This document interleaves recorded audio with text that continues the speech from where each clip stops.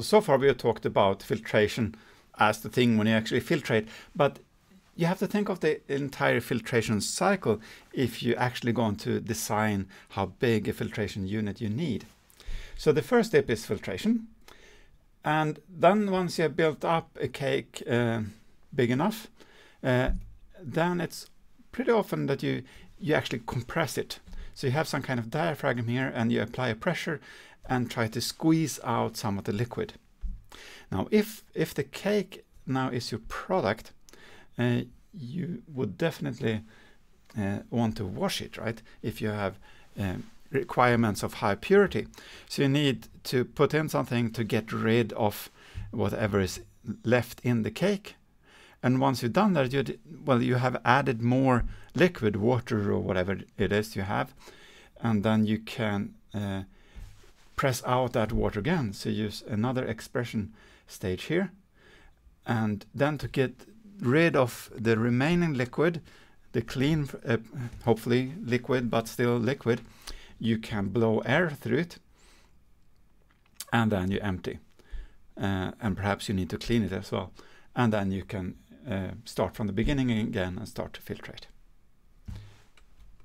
And this washing step, well, if it's an ideal washing step, you can think of it as the clean water pushing the dirty water in front of it. And then the ideal case would be that when you have used a cleaning volume that is exactly the same as the porosity times the volume of the cake, then all the dirt liquid has gone, right? But the ideal is not the real world. So in reality, the volume required is always larger. There might be some enclosed pockets of dirty liquid that you may never get out. There will be dispersion and diffusion, and it will also be different tortuosity in the different channels and what have you. So it's actually rather difficult to predict the required volume.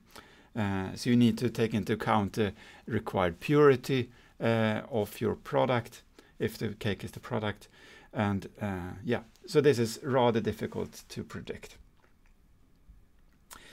Well, another thing that makes it difficult to predict is what will the flow rate be during the washing stage? Well, if you don't express anything, so if you don't apply any pressure to press out liquid, then and you use the same kind of liquid as the solvent you used in the filtration stage, well, then you can say that the flow rate should be the same as the flow rate at the end of the filtration.